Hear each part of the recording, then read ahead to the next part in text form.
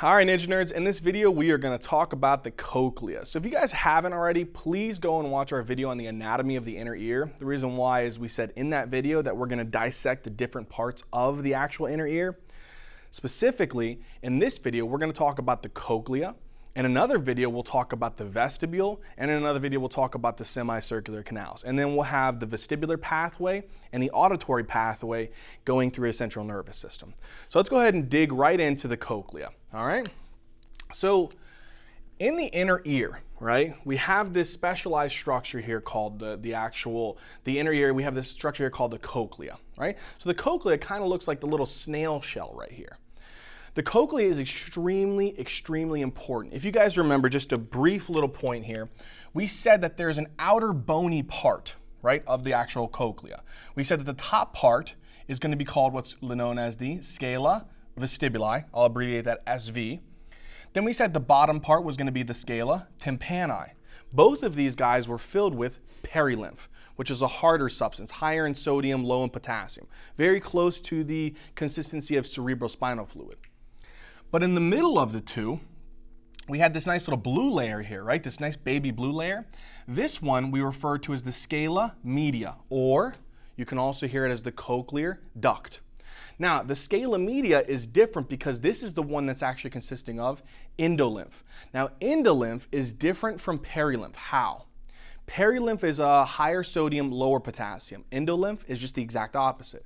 So endolymph is a higher potassium content, lower sodium content. And that's really important. We'll talk about the structure that helps to maintain the potassium levels, which is over here called the stria vascularis. We'll talk about him afterwards. All right, so now, in order to appreciate this structure, the cochlea, what I'm going to do is I'm going to take a section. I'm going to take a section of the cochlea and look at it. All right, so what I'm going to do is I'm going to come over here. There's a little section over here. Now imagine here, there's a little bone. All right, there's a little bony part here. And this bony part is kind of like a little cone. They call this bony point here, they call it the modulus. Okay, they call this the modulus. Now the modulus is interesting. All right, the modulus is kind of like this conical bone structure, right? And then around the modulus, the cochlea is spinning around it. So it's spinning around it. And it actually makes about 2.5 turns around the modulus. So what you're seeing here is, imagine there's this center bony structure here called the modulus, and then around that modulus, twisting around it, is the cochlea. All right, and we're just looking at a section of it. So now this is going to be a cochlea, cochlea, cochlea. But if we look now we have an even better look at the cochlea. So if you look here in the cochlea, we can better see anatomically the different chambers. So here's the modulus, and going down, right, you have this little part here, this little blue part here. That little blue piece that's coming off of the modulus, they call that the spiral limbus. All right, it's this little kind of like bony projection. Now, what happens is from the spiral limbus, you're going to have these different membranes that are radiating out within this cochlea that separates it into those 3 nice little chambers. The top one, above this pink layer, so above the pink one, this is called the scala vestibuli, right? That's the scala vestibuli. Below the blue layer is called the scala tympani. And then in between the blue and the pink layer is going to be the one that we're going to try to focus on here. It's the scala media, or the cochlear duct, all right? Now, remember again, scala vestibuli, scala tympani contain perilymph. More kind of a harder substance, high in sodium, very low in potassium. Scala media, endolymph, rich in potassium and low in sodium. All right, and it's due to a structure called the stria medullaris. So now, what we're going to do here is we're going to take and zoom in on one of these actual cochlear turns here. So we're going to zoom in on that one right there, blow it up so we can see the structures associated with it. So far we took the cochlea, made a section, we see the modulus and all the different cochlea spiraling around it. Now what we're going to do is we're going to zoom in specifically on this one right here and look at the structures associated with it. All right, so here we go. Again, here's the modulus, right? And you know, there's 2 windows, okay? There's 2 windows. One here, this is called the oval window. This one here is called the oval window. And this one down here is called the round window. We're going to mention these a little bit later, but here's the important thing. The cochlea is specifically associated with sound waves. So real quick, you know that whenever I'm talking to you guys, it's coming through sound waves. Those sound waves are coming out of your speaker or your laptop or your phone, whatever it is. And those sound waves are moving. They're like sine waves. They actually get funneled into the ear canal through the pinna or the auricle, right? And then when they get funneled into the ear canal, they move down the ear canal and push on the tympanic membrane. When it pushes on the tympanic membrane, it causes the tympanic membrane to move. It compresses it and then it decompresses it. When it compresses it, guess what happens? It moves these little bones in the ear that we talked about in the anatomy of the middle ear video. And that was actually called the ossicles. Now what happens is it first moves, as it beats in, it moves the malleus, then it moves incus, then it moves stapes. And then what does stapes do? If you remember, we could imagine here's stapes. Here's the footplate of stapes. You know it's actually connected to the oval window through annular ligaments. And what happens is it keeps tapping, right onto the oval window. As it's tapping on the oval window, it's turning mechanical stimuli, the actual vibrations, right, from the ossicular chain, into fluid-filled vibrations. Because again, what is this part up here? This is the scala vestibuli, which is filled with perilymph. Right here is the scala media, or the cochlear duct, which is filled with endolymph. And then below this is the scala tympani, which is filled with perilymph. So we have a mechanical transduction turning into a fluid transduction. So it's actually going to be mechanical vibrations turning into fluid-filled vibrations. That's what's really cool about sound. So again, remember that the cochlea is specifically responding to sound waves, getting funneled into the ear canal, vibrating the tympanic membrane, moving the ossicular chain, and then tapping on the oval window to create fluid-filled vibrations within this cochlear structure. The specific one that we need to focus on, though, is this guy right here. This right here, within the scala media, you have this part here, which is going to be called the actual spiral organ of Corti, and we'll talk about that in a second. Before we do that, though, let's get a little bit of our kind of the structural anatomy down here. So first thing we have here, again, we have that like spiral limbus, and then you have this pink little structure right here. This is a membrane, and this membrane is separating the scala vestibuli from the scala media, or the cochlear duct. What do we call this membrane right here? We call this the vestibular membrane. Simple, right? It's the vestibular membrane. If you want, there's another name for it called the Reisner's membrane. All right, so you can remember that. I'm not going to try to spell it because I'll probably butcher it, but for simplicity purposes, we're going to keep it as the vestibular membrane, but do realize that there is another name for it called the Reisner's membrane. Now, the vestibular membrane, or Reisner's membrane, separates the scala vestibuli from the scala media. There's another membrane, which is this blue membrane right here. This nice blue membrane. This nice blue membrane right here is going to be separating the scala tympani from the scala media. What is this membrane here called? This membrane is called the basilar membrane. The basilar membrane is out of these all membranes, the most important.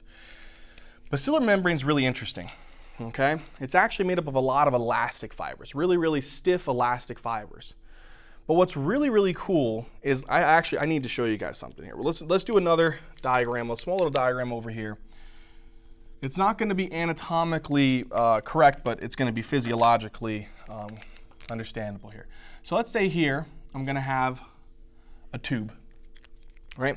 There's my tube, and then in that I'm going to have this nice little structure here. Let's do this in green. And this is going to be my cochlear duct, or my scala media. What happens is the scala media, right, has this little membrane a part of it. If you guys remember what that membrane we said, the most important one, that was the basilar membrane.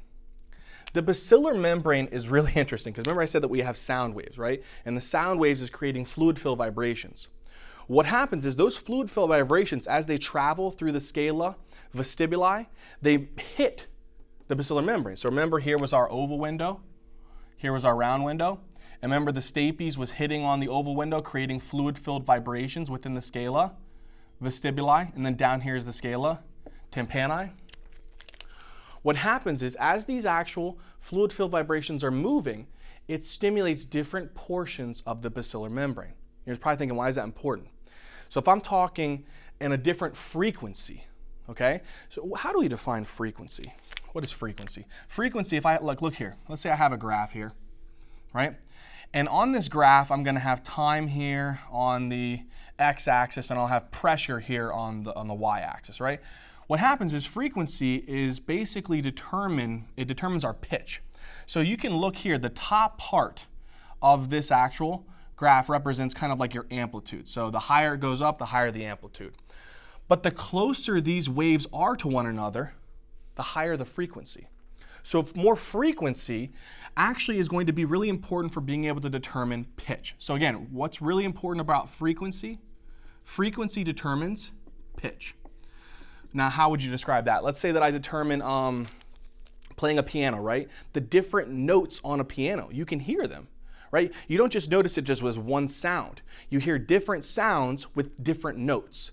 That's what this is important for. The basilar membrane is so crucial to us hearing different frequencies, different pitches. That's what's so cool about it. Now the question is, how does it do that?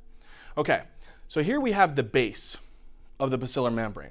Here we'll say is like the middle of the basilar membrane, and here's the apex of the basilar membrane. Remember, this is not an anatomically true diagram, but it's physiologically helpful. So again, here is going to be the base. Here's going to be right here in like the middle of the basilar membrane, and here is going to be the apex of the basilar membrane. And then you know down here, wherever the perilymph mixes together between the scala vestibuli and the scala tympani, they call that the helicotrema. Now, the highest frequency waves are going to stimulate the base.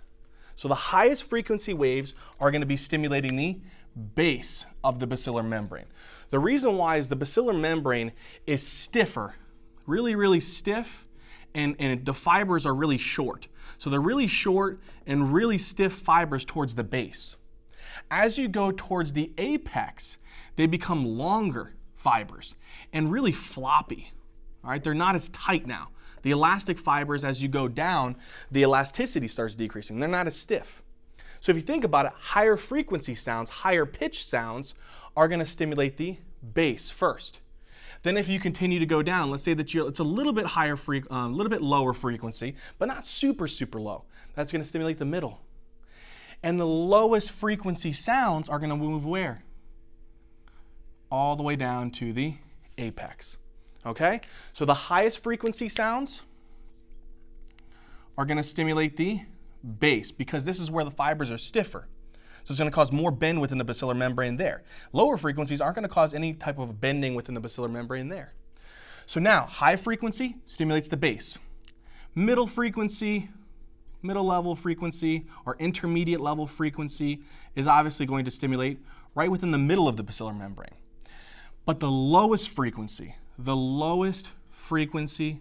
waves are going to be stimulating the apex. Okay, so now you might be asking yourselves the question, well, Zach, I know that you said the highest frequency stimulates the base, the lowest frequency stimulates the apex. Well, what's the minimum amount of frequency that we need to hear something, and what's the highest frequency that we can hear? Good question, guys. It's right around 20 to 20,000 hertz. So anything below 20 you can't hear, right? What would happen if it's below 20 hertz? Guess what? You know how the actual fluid-filled vibrations move across the scala vestibuli? If they pass the apex and go right to the helicotrema and to the scala tympani, guess what? It's not going to bend the basilar membrane. If it doesn't bend the basilar membrane, what is that going to do? It's not going to produce any movement in the basilar membrane. It's not going to stimulate the structures called the hair cells. That's really important. Anything higher we can't hear also. Okay, so too high, above 20,000 hertz, we can't hear.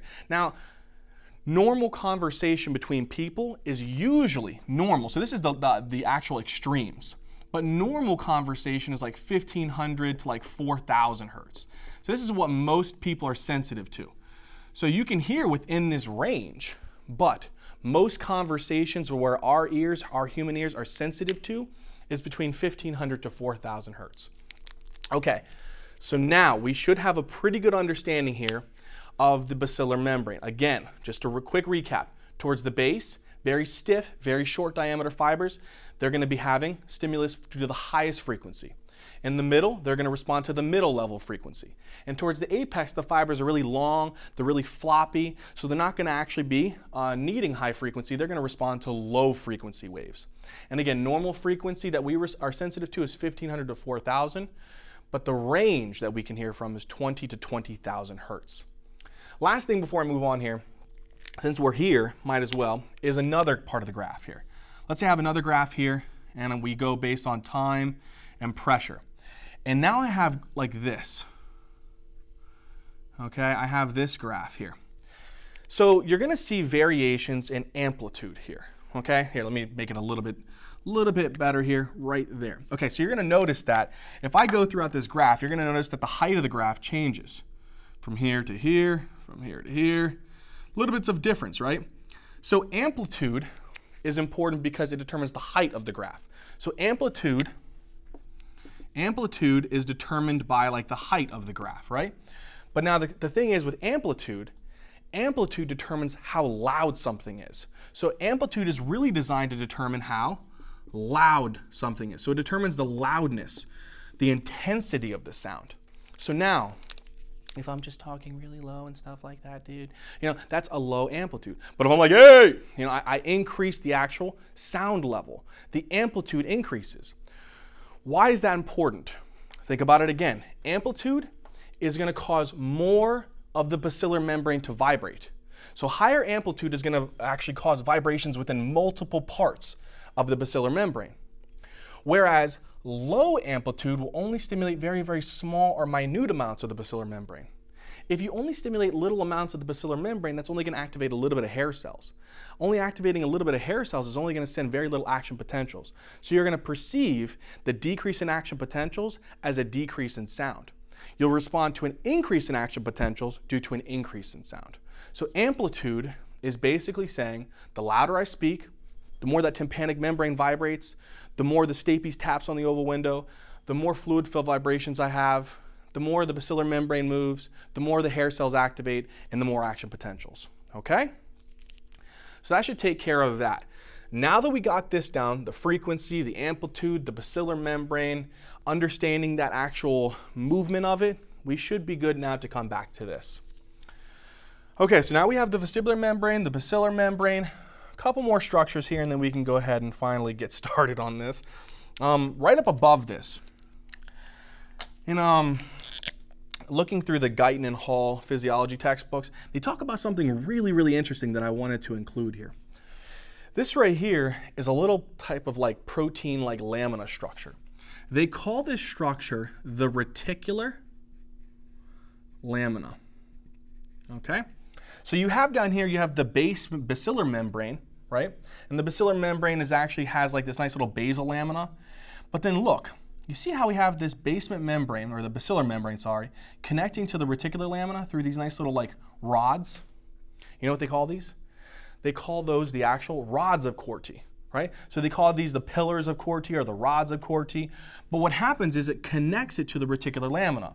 And then there's this little tunnel here. They call it the tunnel of Corti, right? Now, here's what we got to understand, right? So we have here vestibular membrane, we have basilar membrane, we have this area which is rich in endolymph, this area is rich in perilymph. We have this basilar membrane, we have this reticular lamina, which is connected to it through the rods of Corti, and there's a little tunnel there called the tunnel of Corti. What else is really important? You see these hair cells? These are your little hair cells. These are the parts that are really, really important. So you have two types of hair cells. One of these, you only have one row of them. What do I mean by row? Imagine here for a second, let's say I have one hair cell, and I have like a row of them going this way. Okay? So here's a row of them going this way, down that way, right?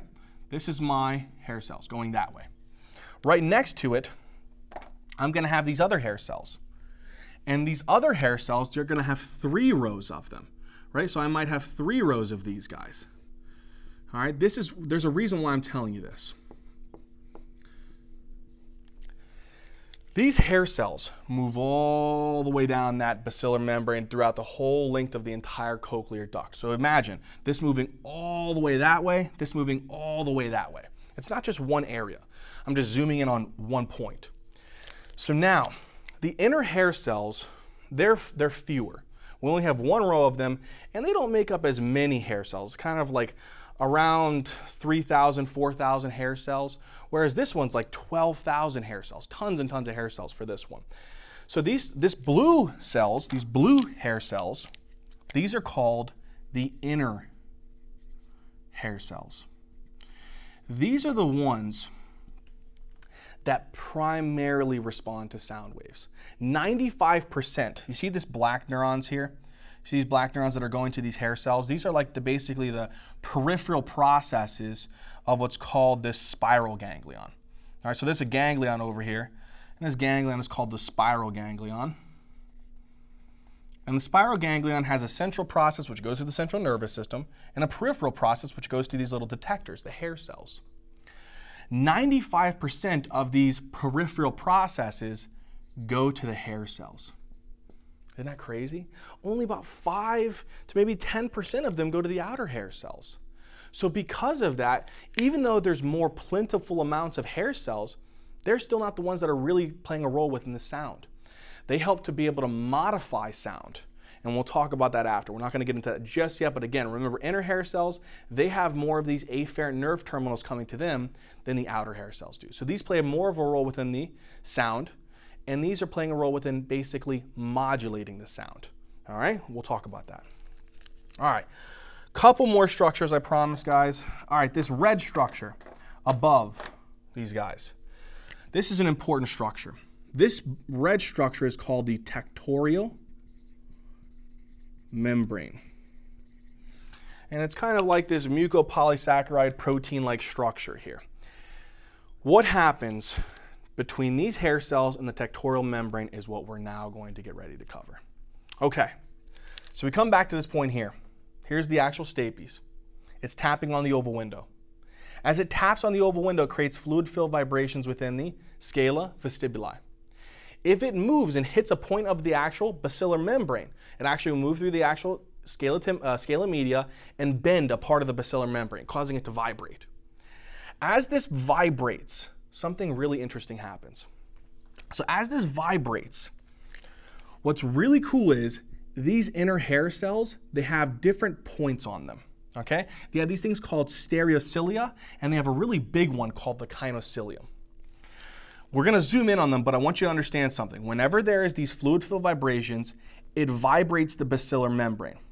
As it vibrates the basilar membrane, the endolymph rushes through this area between the tectorial membrane and the hair cells. As that endolymph rushes through this area between the tectorial membrane and the hair cells, it causes the hair cells to shear against the tectorial membrane. So as the hair cells shear towards against the tectorial membrane, it moves the little hairs. And that's what is really, really important. So again, one last time here, the actual stapes is tapping on the oval window, creates fluid-filled vibrations within the scala vestibuli, goes through the scala media. If it's a appropriate frequency and amplitude, it'll cause the basilar membrane to vibrate. As the basilar membrane vibrates, it causes endolymph to rush between the tectorial membrane and the hair cells, causing the shearing of the hair cells against the tectorial membrane. Now, what's really cool about this? Let's come and zoom in on this hair cell here. Let me get this out of the way. Okay, so these hair cells, we have to zoom in on them because they're really interesting. They're really, really cool.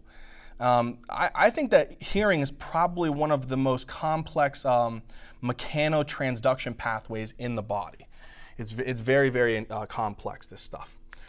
Okay, so here we have an inner hair cell, and here we have an outer hair cell. And if you were wondering what these green cells were, those are just your supporting cells. There's many different types of supporting cells. They have what's called phalangeal cells or Dieter cells, Hansen cells. There's so many different types of supporting cells. All these green cells, just to make sure that we understand here, these are just your supporting cells. They're not playing a role in any type of action potentials. They're just giving support to these inner and outer hair cells. More prominently the outer though. Okay, so zooming in on the structure, here's the inner hair cell, here's the outer hair cell. The inner hair cell, which is the one that we said is more primarily responding to sound, has these specific structures on these little like projections. What are these projections called? So they call these projections, these little like hair-like projections here, they call them stereocilia, okay? So they call these little hair-like projections stereocilia. Then they have a special name for the long stereocilia. The long stereocilia is called a kinocilium. Okay? It's called the kinocilium. So you have these little stereocilia, and then the biggest stereocilia has a special type of name. They call it a kinocilium. Now, in between these stereocilia, you have these channels on their actual membrane. But you have these proteins that are connecting these different channels. They call these little connections, they call them tip links.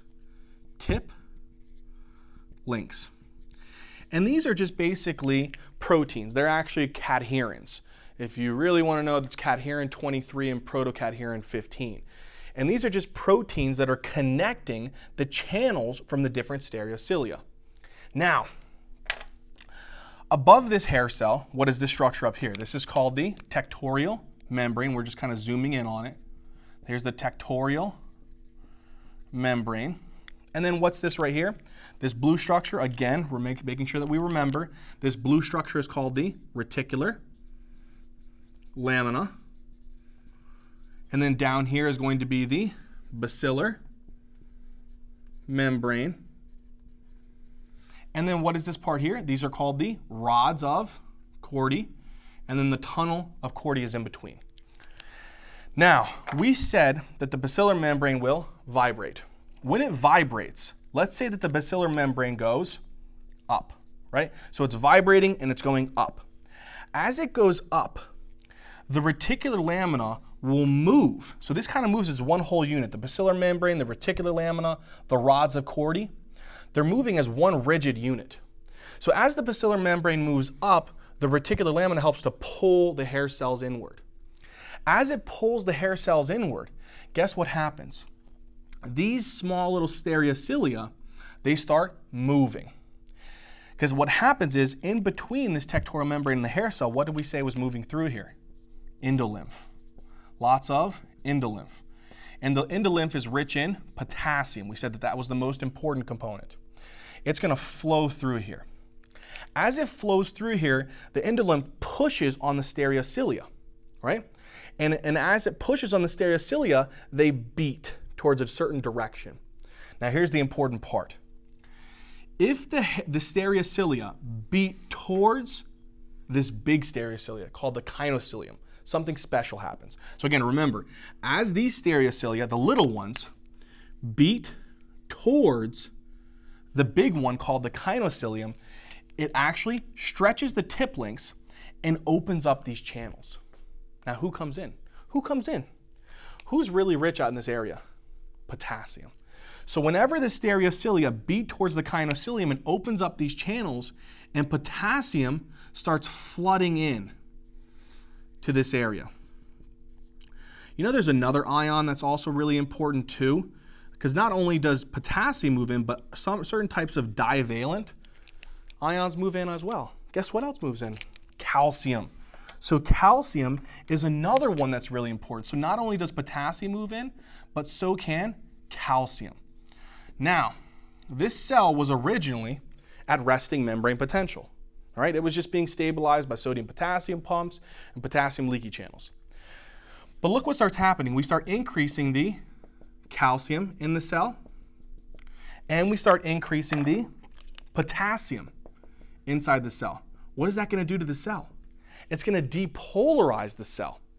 So it's going to produce a change inside of the cell's membrane potential. What do I mean? It's going to lead to, again, depolarization. And as it becomes depolarized, guess what happens? Remember that calcium? As it becomes depolarized, remember the calcium that we said came in? There's kind of a special reason for it. Calcium actually comes over here. And you know there's different types of synaptoproteins on the membrane and on the vesicle? It stimulates those to actually fuse together. So when calcium helps to stimulate the fusion of these actual vesicles with the actual basolateral cell membrane. So now look what happens. This is going to connect. And after they connect, guess who can start coming out here into this area? This chemical that we're going to release is going to be a primary neurotransmitter here called glutamate. There's another one that can be released, but that's more within the vestibule, and that's called aspartate. But the big one here is glutamate. So now, glutamate is going to act on these little peripheral processes coming from the spiral ganglion. Remember this ganglion here that we talked about? This is called the spiral ganglion. We said that this was a really important one, right? So there's the peripheral process and the central process. The glutamate is going to stimulate the peripheral processes. And then what happens to the action potentials moving down the peripheral process, then to the central process? It's going to increase. So there's going to be lots of action potentials. It's just so darn cool, man. This is crazy how this stuff works. All right? So now that we understand here, if the stereocilia move towards the kinocilium, potassium, calcium ions will leak in, depolarize it, trigger the release of glutamate. So remember, if the stereocilia beat towards the kinocilium, it depolarizes this hair cell. If the stereocilia move away from the kinocilium, it will hyperpolarize the cell. All right? And if it's at rest, nothing's going to happen generally. Okay? So again, whenever you hyperpolarize the cell, the actual stereocilia will move away from the kinocilium. And as it moves away from the kinocilium, these channels will close, potassium, calcium can't enter, and it'll cause the hyperpolarization of the membrane.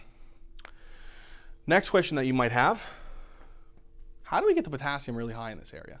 How do we do that? Remember I told you there was a special structure here called the stria vascularis.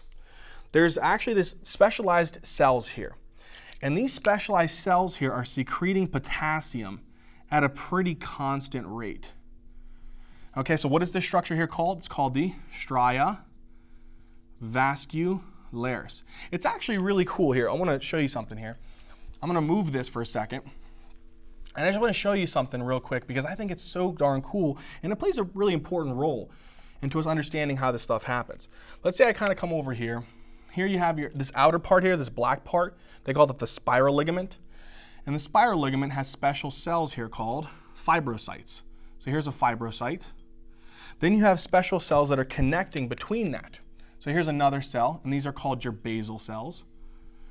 Then you have another one over here, and these are called your intermediate cells. And then you have one last one, which is towards this edge here, and these are called your marginal cells. The whole point here is we take potassium from this area out here by the fibrocytes within the actual spiral ligament, and we move this potassium all the way across these layers and into the actual scala media, where the endolymph is. So it's extremely, extremely important to be able to maintain what's called the endocochlear potential. Not potential, potential.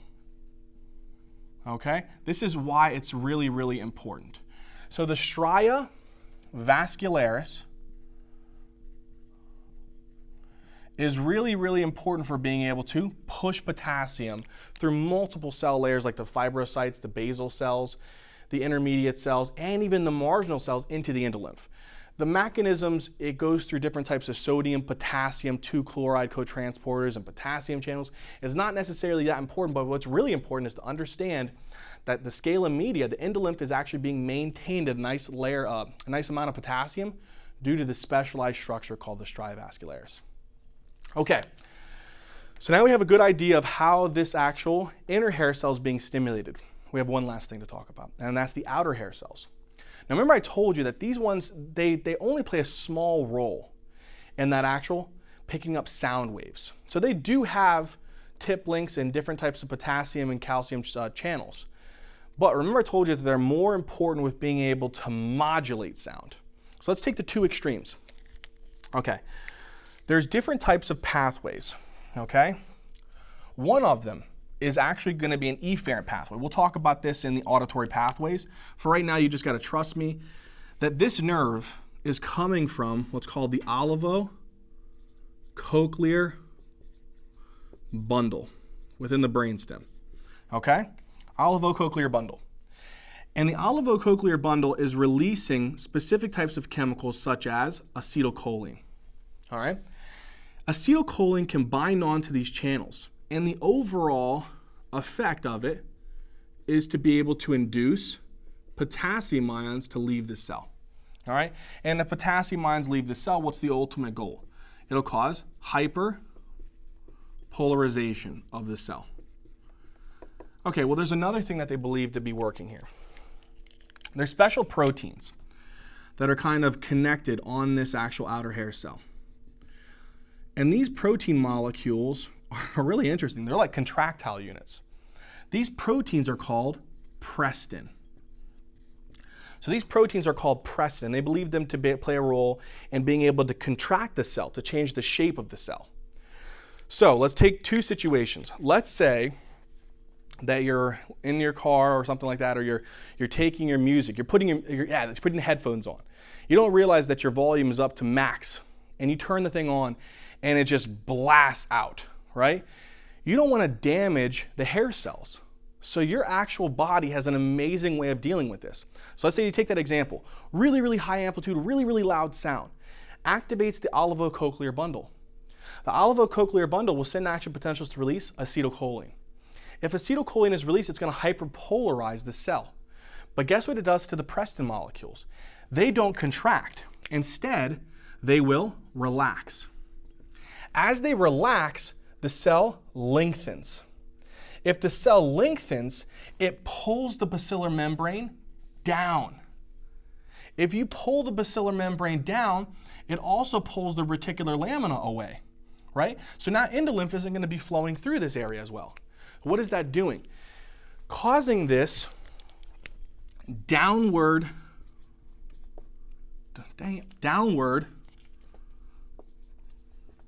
bowing, they call it, of the bacillar membrane decreases bacillar membrane vibrations. And if there's decreased bacillar membrane vibrations, that's going to decrease the hair cell activation. And this is more of a protective mechanism, okay? So remember, when we talk about the actual outer hair cell, it has more efferent fibers going to it than it does have afferent. Remember, the actual very small amount of it plays a role within the sound transduction. If high sounds, acetylcholine, hyperpolarization, prestin molecules relax, the hair cell elongates. As the hair cell elongates, it causes the downward bowing of the bacillar membrane. If the bacillar membrane isn't vibrating as much, due to the downward bowing, there's going to be less shearing of the hair cells. Less shearing of the hair cells means decreasing the activation of the hair cells. That means decreased action potentials. So it's a really cool way of protecting our hair cells. Then there's the opposite. Let's say that you want to be able to distinguish different frequencies very, very sharply. So you're at an orchestra or something like that, I don't know, and you're listening to different types of sounds. You're listening to the drums, you're listening to the flute, you're listening to the clarinet, whatever. I don't know instruments that well, but the point is that you're listening to different instruments. There's a way for you to be able to remove any background noise and focus on one specific type of sound. Like some people, they might be like, oh, I'm listening more to the drums than I'm listening to the flute, the guitar, and everything else. Our body has a really cool way of dealing with that, because we can remove any type of background noise and specifically be able to discriminate frequencies very, very sharply. Guess how? We actually have these prestin molecules contract. If the prestin molecules contract, again, guess what's going to happen? It's going to cause the upward bowing of the bacillar membrane. If the bacillar membrane bows upward, guess what's going to happen? We're going to have hair cell activation. So if you have the opposite, let's say upward bowing, due to the prestin molecules contracting and shortening and pulling the bacillar membrane upward, that upward bowing is going to increase the hair cell activation. And this is really important for being able to discriminate certain types of frequencies and removing any type of background noise. So I think that's super cool. So remember, purpose of the outer hair cells and the overall function is they modulate the actual sound process, the hearing, by doing what? Having efferent fibers coming to them. One way is they can cause the downward bowing due to really loud sounds to protect the hair cells. So they can cause the prestin molecules to relax, lengthening the hair cell, decreasing the actual bacillar membrane vibrations, and decreasing hair cell activation. On the other hand, if you want to be able to discriminate frequencies really, really sharply, right, by listening to different sounds, by blocking other ones out, you can cause the prestin molecules to contract. If they contract, they shorten. They pull the bacillar membrane upward, causing an upward bowing, which causes more shearing of the hair cells, which causes more hair cell activation. So that's so cool. I love that concept there. All right, engineers, so we just pretty much finished up the cochlea. I hope all of it made sense. I really do hope that you guys enjoyed it. If you guys did, please hit that like button, comment down in the comment section, and please subscribe. Also, go check out our Instagram, our Facebook, and our Patreon account. If you guys have the opportunity to be able to donate, we would truly appreciate it. All right, engineers, as always, until next time.